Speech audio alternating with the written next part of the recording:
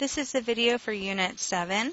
It is a relatively short unit overall. We are going to be talking about equilibria of complex ions and how solubility is affected by the addition of certain ions. It's very similar to what you're going to be doing in lab for one of your lab handouts. And so I just want to cover it a little bit. If you have an equilibria, like the one that's shown here, let's change this to yellow, a little bit more visible, where we have a solid that partially dissolves into solution, you would have an equilibria where you only include the aqueous substances. You would not include the solid. Now, because of that, we can call this KSP, or K, which is a solubility product. It's really the same thing as before. It's just an equilibrium expression that does not have anything to do with solids or liquids, only aqueous and gaseous substances. So if you were comparing the solubility of salts at a given temperature, does a higher KSP value necessarily mean a higher solubility? If we go back for a second, you see, like, let's do AgCl gives an Ag and a Cl minus. So our KSP here would be Ag and Cl minus. If our KSP value is the same, does it mean that the solubility of our solid that dissolved is the same? Hopefully you will see that the answer is no, because you have different expressions for each salt. You can only compare ones that have the same type of expression.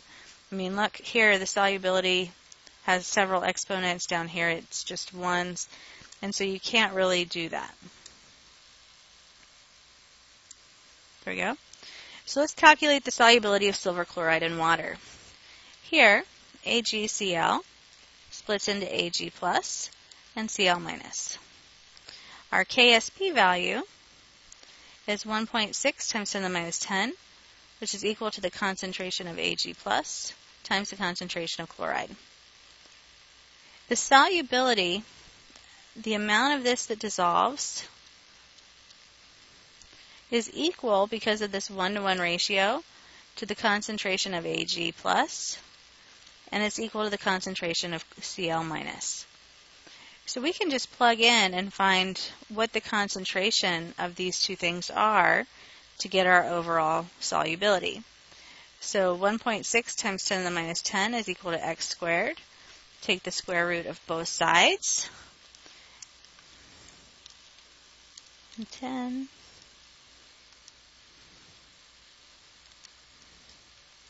And you should get something like 1.26 times 10 to the minus 5 molar.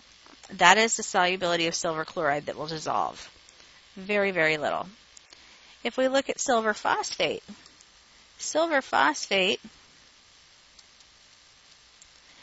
is going to dissociate to give 3 Ag pluses plus a phosphate ion. And the KSP here is equal to the concentration of Ag plus cubed times the concentration of phosphate. But if you look, whatever you have here, 3PO4, it's going to give you 1 to 3. It's going to give you 3 Ag pluses, or 1 here. So this is really minus x, 3x, plus x. So when we plug in our values, it's really the same as saying 3x cubed times x.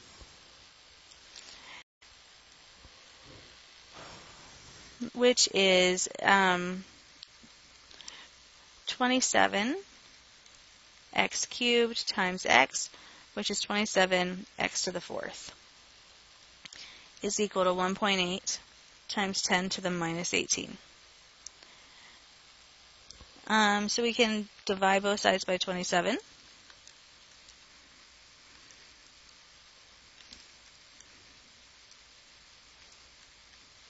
That's going to give you 6.6 times 10 to the minus 20. And take the fourth root, and x is equal to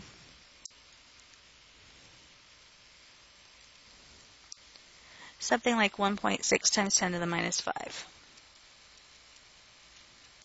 So even though the solubilities are very much the same, the KSP value is very, very different. And so this kind of confirms what we saw on the last slide, that KSP and solubility are not directly related from one thing to another. You have to consider what the expression is.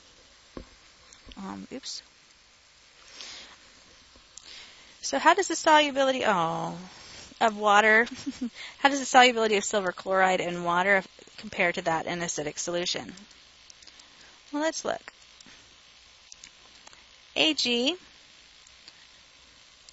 and Cl. If we look at these conjugates, chloride came from HCl, which is a strong acid. So Cl minus is a weak conjugate base. It is not going to try and take anything from water to form HCl and hydroxide. It's not going to happen. And so it's going to be relatively stable whether you're in water or an acid solution. It doesn't care. So our solubility is going to be the same. Meanwhile, if we look at silver phosphate, phosphate is came from a weak acid, H3PO4. If this is weak, it means that this is a strong conjugate. A strong conjugate will very readily react with water to produce HPO4 2- and hydroxide. It's technically double. But because of that, it's going to reduce the concentration of phosphate, and it's going to cause more of it to dissolve to try and keep your KSP equal. And so it's going to be more soluble in an acidic solution. So again, consider how Le Chantier's principle is affecting these.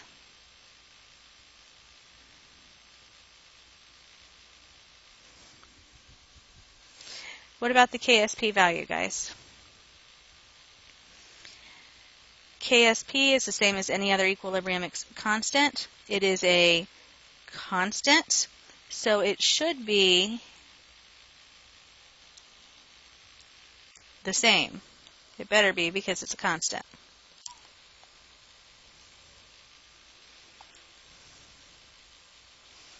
So here, let's look at how a common ion will affect solubility. So we know the solubility of AgCl just by itself. Let's look at how adding a common ion would affect it. And adding a common ion should shift AgCl, Ag plus Cl minus. If you add in some of this, it should shift the equilibrium this way, meaning it's going to be less soluble overall. Okay, so that's what we should see here. So if we add in CaCl2, we have calcium plus 2Cl minus. So if we had 4 times 10 to the minus 3 molar, we know that every time we have 1 CaCl2, we have 2 Cal negatives. It gives us overall 8 times 10 to the minus 3 molar Cl. So up here, we know that our KSP value is equal to Ag times Cl minus. So we can plug in our values and say that this is equal to X, and technically this is also going to be X plus 8 times 10 to the minus 3. We know that this 8.0 times 10 to the minus 3 is much bigger than this, so we can actually discount the X here and say that it's X times the amount of chloride we added in from another source. Divide both sides by 8.0 times 10 to the minus 3, and X here is equal to negative 10 divided by 8 EE negative 3, 2 times 10 to the negative 8. This is very much smaller than the one on the previous slide, like something like 100 times less soluble. So adding in a common ion did shift the equilibrium this way, so it did prove Le Chantillier's principle. If we add in calcium nitrate, calcium and nitrate are not involved in this expression whatsoever, so it's just going to be our KSP is equal to Ag times Cl minus.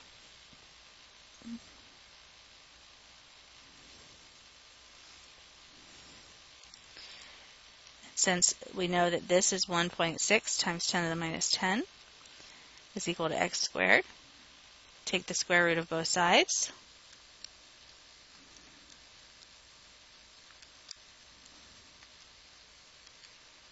And you're still going to get that same 1.26 times 10 to the minus 5.